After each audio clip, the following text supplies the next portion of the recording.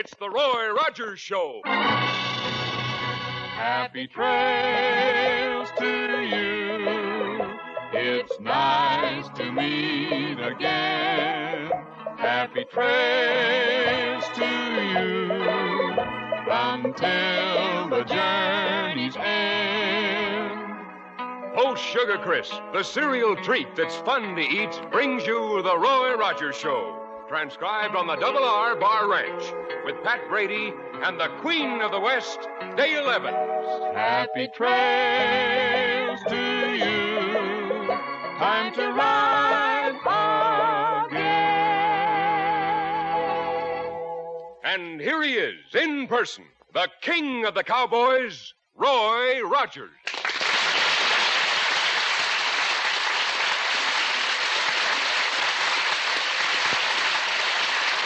Well, howdy, folks. Here's my good word for today. It's about a honey of a new cereal, Post Sugar Crisp.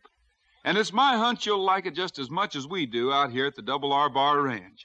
You see, Post Sugar Crisp is just downright good eating. And it's good so many different ways. Try it real soon, won't you? Now, our story for tonight is about the greatest horse in the world, Trigger.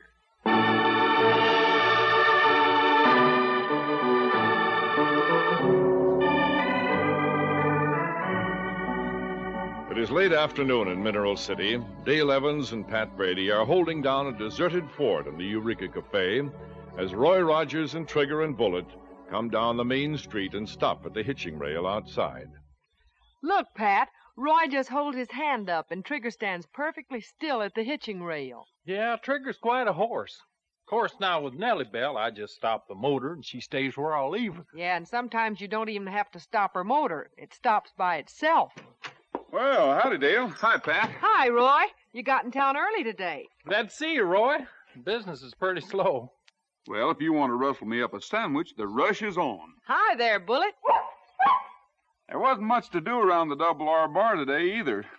I've been putting Trigger and Bullet through their paces. You certainly spend a lot of time training those animals, Roy.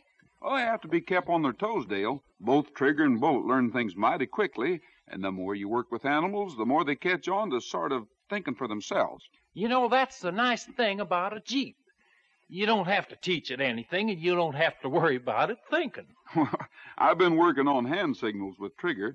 You know how he comes to me at one whistle and goes away at two and kicks out his heels at three? Yes. Well, I've been teaching him to do the same thing on 1, 2, and 3 waves of the hand. Well, did you teach Bullet anything new? Nothing in particular. We sort of reviewed the commands he knows. Bark, Bullet. Now, growl, Bullet. Grab Roy's gun wrist, Bullet. Bullet doesn't do that on anyone's command but mine. And I don't ask him to do it unless it's absolutely necessary, Pat. Well, didn't you teach him anything new, Roy? Well, come to think of it, I did. Say, get me a pound of hamburger and I'll show you. Okay. Shucks, when I was a kid in Twistin' Bronx Falls, I had a little terrier-type poodle shepherd that could carry a package of pork chops home from the meat market and never even touch 'em. Now, is that what you taught Bullet? Well, not exactly, Pat. You just watch. Here you are, Roy. The Eureka Cafe's special ground round. All right, thanks, Dale. Bullet learned this trick in no time at all. You see this hamburger, Bullet? All right, I'm going to put the plate down on the floor. Now, Bullet, eat it. Well, Roy Rogers, of all the ridiculous things I ever saw, that will cost you exactly $1. All right. You said things were slow, so I thought I'd drum up some business for you. Wow, I never saw a bigger moving van. Yeah, it's one of those transcontinental jobs, I guess. Z. Carney. We haul anything, anywhere. Those are a couple of big men. I hope their appetites go with their size. The truck's pretty well loaded down. There's so much furniture on it, they can't even get the tailgate closed. I take it this is the leading eating establishment in this town? Well, it's practically the only one, but it's a mighty good one. All right, we'll take a chance. Bring us anything you got, just so it's the best in the house. Hey, that dog doesn't bite, does he? Only if you happen to be a pound of hamburger. Will a couple of nice steaks and some home-fried potatoes and salad suit you? Why, sure. Make mine medium rare and my partner's medium well. Fine. Give them some silverware and water, Pat. Oh, yeah. Yeah, sure. Why don't you sit down, Hank? A dog. Wouldn't hurt anyone, would he? Oh, of course not. He wouldn't hurt a flea. Of course, he hasn't got any to hurt. That's a pretty good one, cowboy. Come on, Hank. The dog won't hurt you. Well, all right. Just don't like to take a chance. I'll put him outside if he bothers you. Come on, Bullet. You keep Trigger company. Hey, you fellas are a couple of long-distance movers, aren't you? That's right. That's our game. We were just driving through town. We saw that good-looking horse out in front and decided we were hungry. In fact, we're kind of sleepy, and if there's a hotel in town, we might rest up until later tonight. Who's that horse belong to? It's my horse. And what's he got to do with it? Oh, nothing. He's just a magnificent animal, that's all. He attracted our attention to this establishment. By the way, I don't think I caught your name. It's Roy Rogers, and the fellow who still hasn't gotten your silver is Pat Brady. Well, I'm glad to know both of you. I'm Ziggy Carney. My talkative partner here is Hank Yeagley. Howdy. Glad to know you. Yeah, sure are. If we ever decide to move, we'll get in touch with you.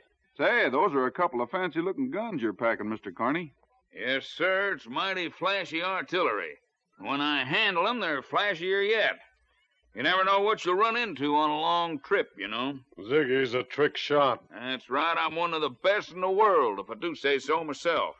But I don't imagine you two are interested. Oh, sure we are. But I'll bet there's a certain fella right in this town who could shoot rings around you. Oh, cut it out, Pat. Oh, is that so? Brady, I bet I could show you a feat of fancy marksmanship that you've never seen before. You could? What is it? I'll bet I could shoot a bullet in one of your ears and have it come out the other without touching a thing. Why, anybody could do that. Now, just a cotton-picking minute. Hey, Pat, if my sandwich and these fellas' steaks are ready, this might be a good place to quit discussing guns. Yeah, maybe you're right, Roy. If I got mad at those two fellas, I'd sure feel sorry for them. Your friend can't take a joke, huh, Rogers? Let's just forget the whole thing. Hello, Roy. Howdy, Sheriff. Say, what are you looking so glum about? I've got reasons. If I were you, I wouldn't leave Trigger standing outside without tying him to the hitching rail. Trigger wouldn't budge from there unless I gave him the word. Yeah, but there's horse thieves in the neighborhood. A valuable Arabian was stolen in Hollow Wells late last night. No fooling, Sheriff. Well, whose horse was he? Mine. What are you laughing at? Oh, nothing. It just struck me funny. An officer of the law having his horse stolen. There's nothing funny about it. Say, weren't you two fellas in the Gold Mine Cafe in Hollow Wells last night? Sure we were. What of it? Well, maybe you know something about my horse. Now, let's not be silly, Sheriff. We're a couple of long-distance moving men. Hollow Wells is only about 15 miles from here, Carney. If you were there last night, it certainly took you a long time to get to Mineral City. We passed through Hollow Wells going another way. Had a load for Frisco. We delivered it, picked up another, and headed south again. Not that it's any of your business. I suppose not. Thanks for the explanation. Just the same, you left that cafe before I did, and when I came out, my horse was gone.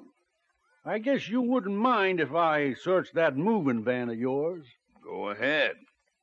Only get yourself a warrant first.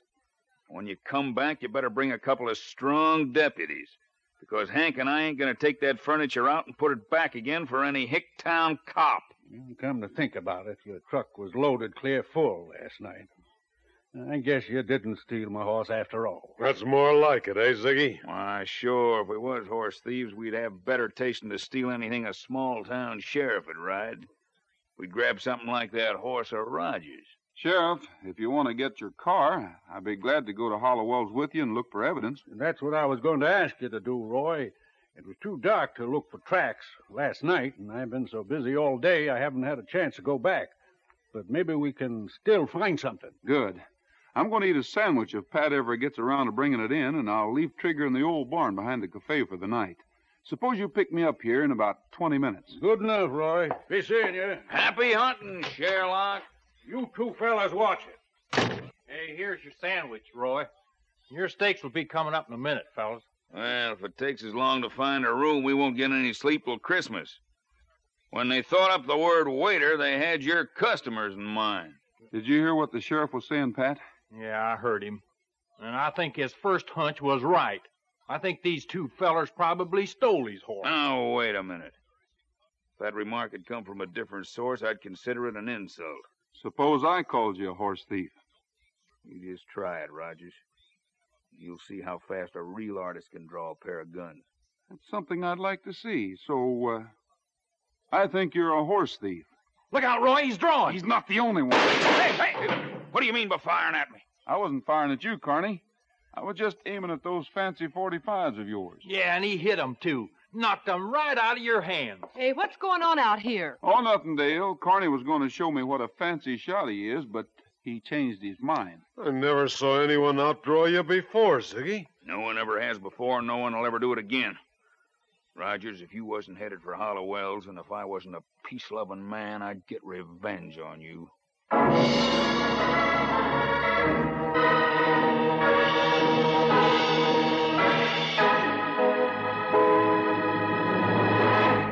Well, this adventure's mighty exciting, hey, listeners? And here's something every bit as exciting. The new Roy Rogers King of the Cowboys pop-out trading cards, offered you by Post Cereals, free of extra cost. There are 36 different pictures in this wonderful series. Real-life pictures of Roy, Dale, Trigger, Bullet, and Pat in exciting action. And here's why these cards are so extra special. You see, the main part of each picture pops right out, easy as you please. You have lifelike two-dimensional figures that stand up by themselves. Great for decorating your room or club headquarters. And don't forget, you send no box tops, no money. These Roy Rogers cards are free of extra cost. At your grocer's, just look for the trading card packages of these famous Post cereals. Crinkles, Raisin Bran, Grape Nuts Flakes, Bran Flakes, Sugar Crisp, and Post Toasties. Each package brings you one of these wonderful cards. Imagine the terrific display you'll have with all 36. So hurry. Be the first in your gang to get your Roy Rogers King of the Cowboys pop-out trading cards. Get a good supply of your favorite Post cereals tomorrow and start collecting and swapping your Roy Rogers cards right away.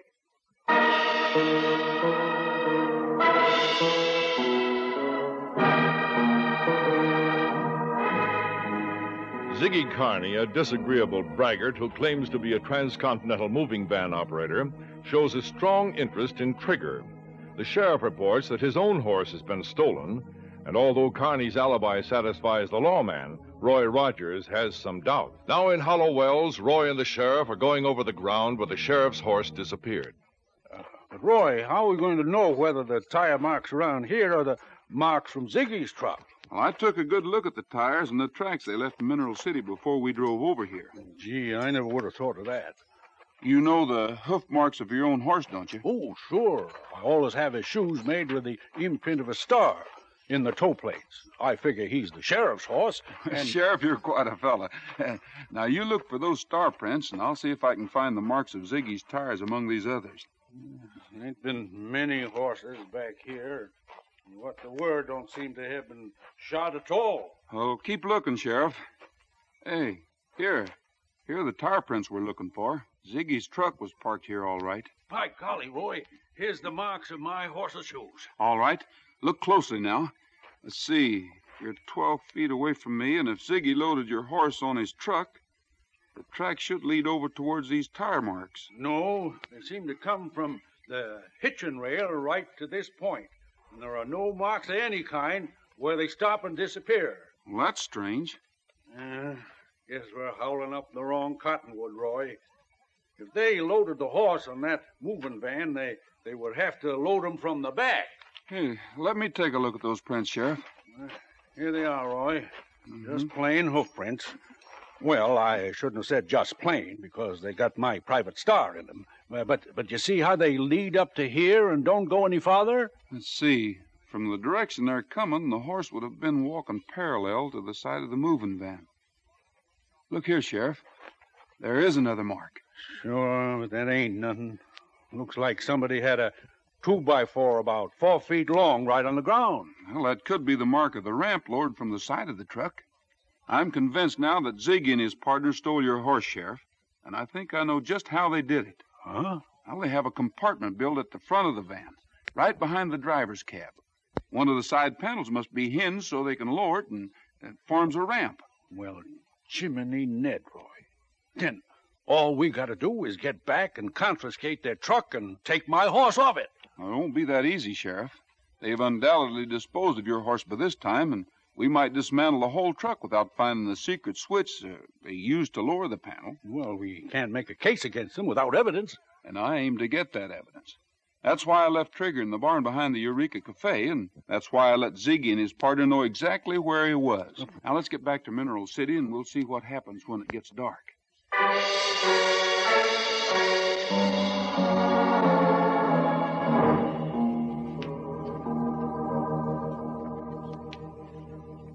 How long we gonna lie up here in this darn hayloft, Roy? Until Ziggy or Hank comes to steal Trigger. It's 10 o'clock. I think we can expect visitors any time. Roy, this ain't gonna work. If Ziggy tries to take Trigger, Trigger won't go with him. You know nobody but you can ride Trigger. Trigger will let somebody lead him off if I tell him it's okay. Well, sure. But if Ziggy tries it and you tell Trigger it's okay, then Ziggy will know we're here. Hand signals, Pat, like we were talking about this afternoon. There's enough light so Trigger can see us up here. Look, he isn't taking his eyes off of us. Shh, Roy. Someone's coming in. Yeah. It's Ziggy, all right. Yeah, and the other muzzler's probably waiting in the truck for a getaway. Whoa there. Take it easy, you. Roy, he's untying the halter. He sure is. All right, come on with me now, horse. I like your golden color. And if I don't get more gold out of you than the last 6 horses I swiped put together, my name ain't Ziggy Carney. Did you hear that, Roy? Ziggy's a horse thief, all right. And in a little while, he isn't going to be so proud of it. Come on, you. Don't pull back. Roy, Trigger won't go with him. He will when I give him the signal. I'll wave my hand twice. There. That's more like it. You're a fine horse. All right, just across the alley and into the truck now. Rogers will never see you again. Roy, we got him red-handed. Let's take him. Climb out of here quietly, Pat. We'll follow him. Hurry. The truck's parked around the corner of the building. And I want to watch how he lowers the ramp. Gee, I hope I don't slip off this darn little ladder. You wouldn't have far to fall. Be quiet. You better both be quiet. Huh? Because if you don't, these guns will soon shut you up. Hey, Ziggy's partner. You bet. So you got back from Hollowell's early, eh, Rogers? It looks like I did. Thought you'd watch Ziggy put your horse in a moving van, huh? That's something you'll never see. We've got a pretty good idea how he does it. Nobody will ever get any evidence on us. Yeah, we got it. We saw Ziggy lead Trigger out of here. There. Ziggy's ready to pull out, so I'll quit waiting and pull my triggers. Hank, I'd be careful if I were you. Something you're mighty scared of is standing right behind you. I ain't scared of nothing. Not even my big dog, huh? You can't bluff me into turning around. Your dog ain't there. Maybe you'll believe it when you hear him. Growl, Bullet. Hey, where is he? Grab his gun wrist, Bullet. Get him off me! I'll fill him full of lead. Oh, no, you won't. Because I've got your other wrist. Now, drop that gun. There. Drop that other one. That dog's killing me. Drop the gun now. There. All right, off of him, Bullet. Let go, boy. Oh, man, Roy. Bullet wandered right out here just in the nick of Hey, Ziggy's driving away with the truck. Roy, what's happening? Come here quick, Dale. Bullet insisted on getting out the back door, and then I heard Well, shots. they didn't hit anything. Dale, grab those 2 guns and take this man to the sheriff's office right away. No, Bullet. You stay here and help Dale. Let's run for Nellybell, Pat. Trigger's in the hands of a horse thief and a mighty desperate one.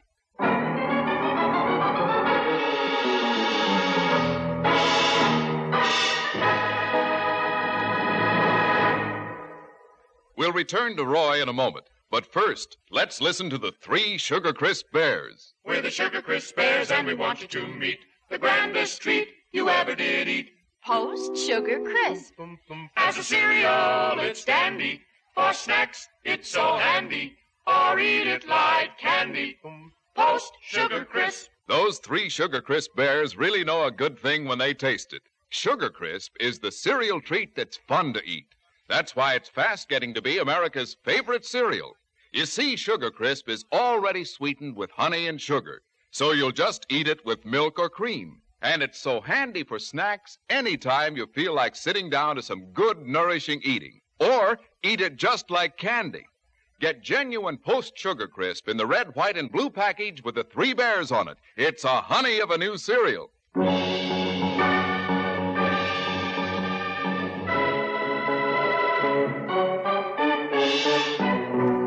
Roy and Pat are stopped momentarily by the guns of Ziggy Carney's henchmen.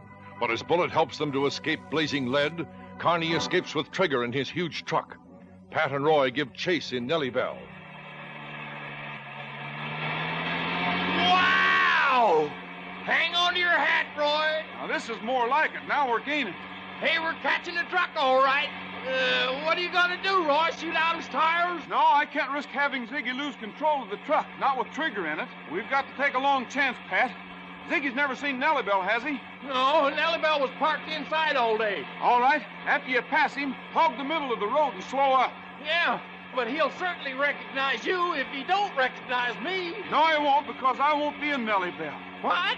I want you to swing in close to the side of Carney's truck as you can, and I'm going to jump. Oh, no, Roy, not at 70 miles an hour. I can make it. Well, I wish you wouldn't try it, Roy. But if you're going to, we're close enough now. All right, Pat. Hold her steady now and don't swerve. Here I go.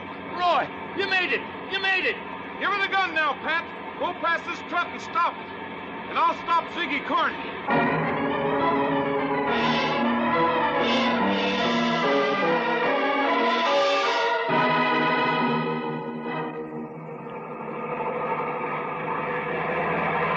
What does that crazy fool in the Jeep want? If he stopped to ask me directions... Hey, you, get that heap of junk out of the road. Yeah, this heap of junk went past you like you were anchored. And if you don't... Oh, it's the waiter from the restaurant, huh? Get out of the road before I blast you out. You're blasting nothing, Ziggy, you horse thief. Rogers, where'd you come from? Yeah, you bet you're a horse thief. We got the goods on you. You've just been insulted twice, Ziggy. Aren't you going to go for those fancy guns? Well, look, Rogers, I was kidding this afternoon, but you got nothing on me. Oh, no? There are ventilation holes in the top of your truck right behind the cab. That's where you hide the horses you steal. All right, wise guy. Show me your search warrant and then go ahead and unload 4 tons of furniture. That's the law. Maybe we haven't got a warrant. And maybe we don't need one. My horse is on that van. You think so? Go ahead, find out. You know what steps are necessary. You bet I do, and they're simple. Trigger! Hey, quiet in there, you fool horse! Fool horse, eh? Well, that's more than I can take. Look out, Roy. He's going for his guns. But he's not getting them. Because I'm there first. Let go, Rogers! Pat, get these pop guns and then find the button or switch that'll let down the truck panel.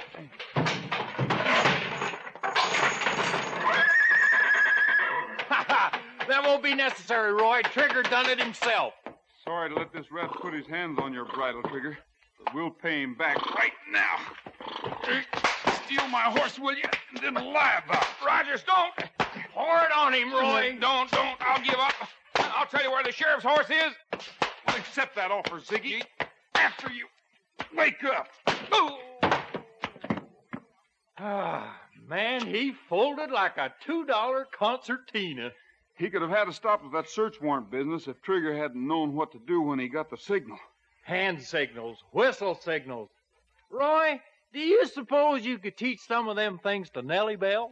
Well, sure, Pat, if you'd put in an electronic control system. But I'd rather keep on working with my animals, because they've got the extra something called common sense that makes training them really worthwhile.